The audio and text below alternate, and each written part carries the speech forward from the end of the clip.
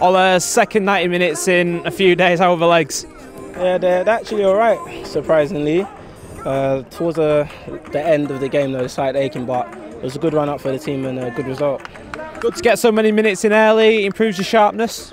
Definitely, I'm feeling sharper by the day and by the game, and it's only good for myself and for the team.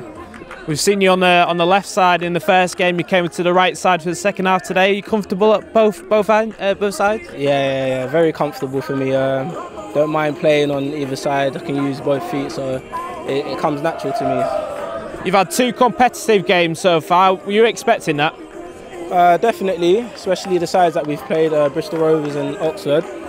We both knew that there were teams that were going to be up for the match and pose a threat attackingly. So, but for the team, I think we worked well, trying to play the manager's philosophy, and yeah, we're trying to implement that into the game. So it's good for everyone.